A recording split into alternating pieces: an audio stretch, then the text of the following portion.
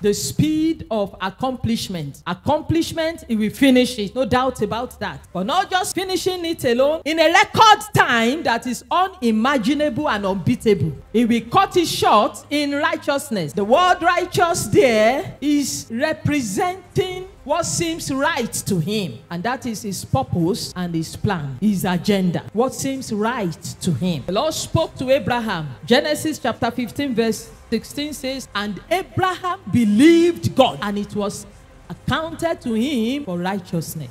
What has God told you about his purpose for your life? What has he told you? What have you received from him as his plan, his purpose, his agenda for your destiny?